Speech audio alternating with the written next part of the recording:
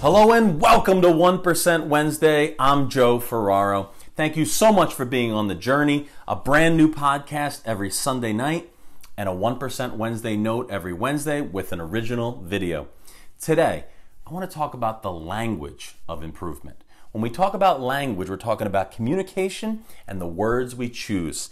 And when I think about that, I think about this. The words you choose, they stick with someone. And I want to tell you a quick story about how they stuck with me 2 decades later. I was a senior in college. We had just played a tough series against Youngstown State, Ohio. I was a Division I player, a little bit outmatched, and I went 0 for 18 on a series. We were about to drive 12 hours back to New York, and Coach was meeting us at the bottom of the stairs of the bus. And as we got down the steps, Fred would look at us, shake his head in disapproval, and mutter a few comments. Well, I'm 41 years old.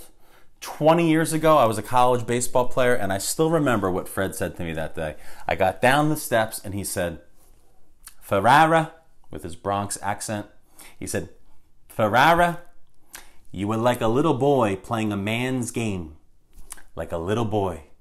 And I walked 3 steps, and he goes, "A little boy." I was 21 years old. I didn't feel great about that comment. Before the comment, I knew I was overmatched. I was playing Division I baseball against some pretty good teams, and I didn't have my best weekend.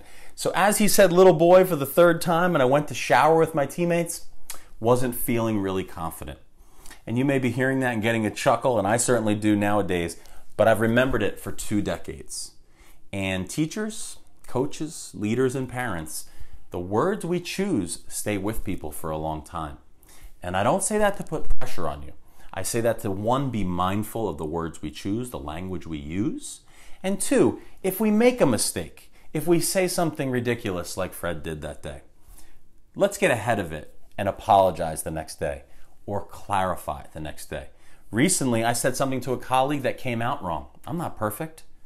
That day, I texted her and said, "That's not what I meant. I'm sorry it came out that way. I don't want to leave anything to chance." Now, Fred wasn't going to apologize, but you are, because you're interested in getting better. You're self-reflective, and you're talking about getting 1% better when it comes to language. So choose your words carefully, because 2 decades from now, someone might be thinking about what you said, and as long as the intent behind it is okay, you're going to be fine. And when those rare times happen where you get it wrong, be proactive and apologize. That's called getting 1% better when it comes to language. That's all I got today on 1% Wednesday. Thank you for being on the journey with a brand new podcast every Sunday and a short note and an original video every Wednesday.